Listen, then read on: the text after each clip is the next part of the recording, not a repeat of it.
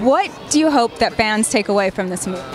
I hope they take away that you need to truly communicate with one another in the world. And I know that sounds kind of vague and kind of general, but like this film really teaches us that you need to know how to communicate and you need to be willing to do it.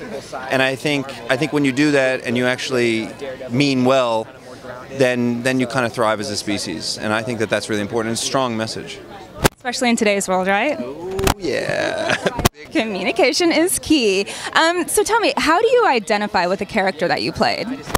Well, I think it's interesting because the general reaction I think for me of seeing an alien is to run in fear and scream and cry. But I think it's also important to kind of hold things in sometimes and be strong in the moment and take care of people and take care of the situation. So I kind of am aware of that, even though I might not practice it all the time. So in this film, it was really interesting to me to hold it cool when something really, really crazy and life-threatening is happening. Yeah. Do you believe in aliens? I think that, I don't know if I believe in aliens, I just think that there's some, well, if I believe in something, I guess that something is an alien. I think there's got to be something somewhere in some place, sometime.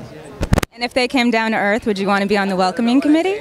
No, I'd scream, I'd run down the road screaming and crying, I told you that. I'd be scared to death.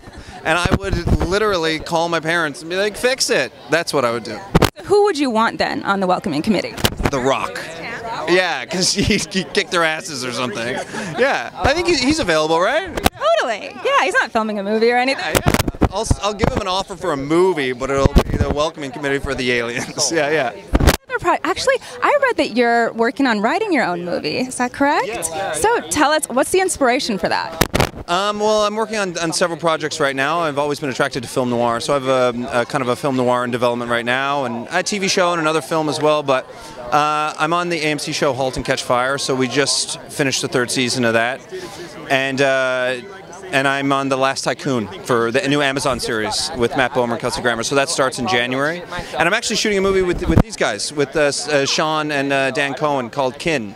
So I start that next week. Yeah. So it's like the band's back in town. I know. We're all getting together again. We're going to wear hazmat suits and hang out. Yeah. Awesome. Have a great night. Thanks for talking.